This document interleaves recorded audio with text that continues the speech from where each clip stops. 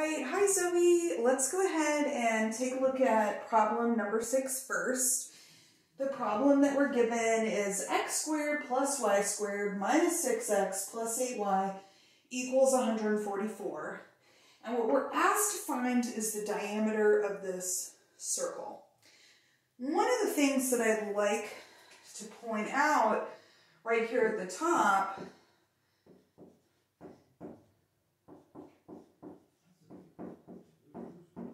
is that x minus h squared plus y minus k squared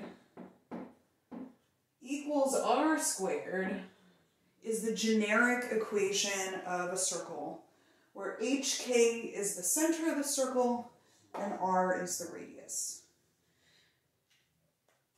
One of the things that we can do, because again, the PSAT isn't necessarily about methodically and meticulously going through the whole process to get the right answer, unless you have time left over at the end.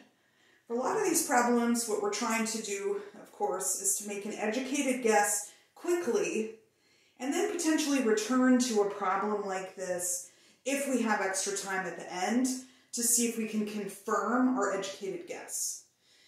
In this case, since the equation of a circle is x minus h squared plus y minus k squared equals r squared, which check the geometric information that you have at the beginning of the section.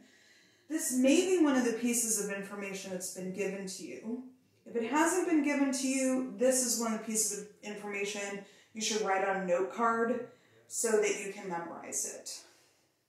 But a decent guess here, since the equation of a circle is equal to the radius squared, and 144 is a perfect square, namely this is 12 squared, a decent guess for the diameter, remember the diameter equals twice the radius, and so a decent guess is 24. This is a decent guess. Now, we can return to confirm this if we have more time at the end of the test. Let's assume that we do have more time and we want to confirm whether this guess is correct. And sometimes it's going to be and sometimes it's not, but at least we can feel confident that we've made a decent educated guess. It's not going to come up correct 100% of the time, but sometimes it will. All right, the first thing that I'm going to do here, if we're going to confirm our answer or, disprove it algebraically, is we need to reorganize this equation into this standard format for the equation of a circle, which means we're going to want to clump the x's and y's together. And we're going to want to reorganize this information and reorganize it into parentheses. So we're going to have x squared minus 6x, and we're going to have y squared plus 8y. But you can see here that if we just do this, we haven't gotten to the standard form. The other thing to notice is that I've left a blank spot here. That's because the method that we are going to use in this particular case is called completing the square. The reason we need to complete the square is because we're going to need to factor this or reverse FOIL it to match this format of x minus h squared. The way that we do that is we divide this by 2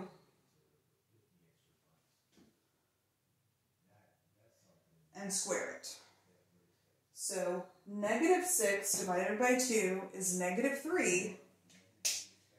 Negative 3 squared is 9. We have completed the square. But if we add 9 on this side of the equation, what do we have to do to keep everything in balance? We have to add 9 to this side of the equation as well. We're going to do the same thing again on this side. we are going to divide 8 by 2, which is 4, and then square it. And so this is going to be 4 squared, which is plus 16. And if we add 16 on this side of the equation, we have to add it on this side of the equation.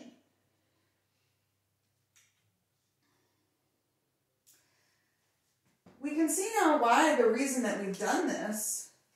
We can now remember when we are factoring an expression like this, we're looking for the numbers that multiply together to 9 and add together to -6. Well, we know what that is. It's -3. So we can rewrite that as x, oops, sorry, not x squared, as x minus 3 times x minus 3. And here also we know what multiplies together to 16 and adds together to 8? 4. The same 4 that we solved for by dividing this 8 in 2. And so this is going to be y plus 4 times y plus 4. But of course, if we factor it like this, the other way to write x minus 3 times x minus 3 is x minus 3 squared. And the other way to write y plus 4 times y plus 4 is y plus 4 squared. And now we can add 144 plus 9 plus 16. This is 169. And so we can see here the square root of 169 is 13. So r is going to be equal to the square root of 169, which is 13. And the diameter, which is 2r, is going to be 26. So this is actually the correct answer.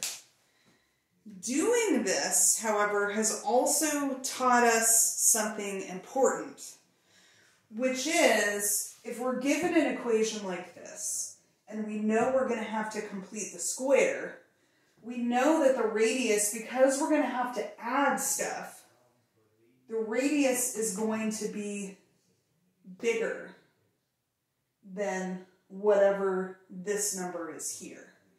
In fact, in this case, instead of 12, it's 13, and therefore then the diameter instead of 24 is 26.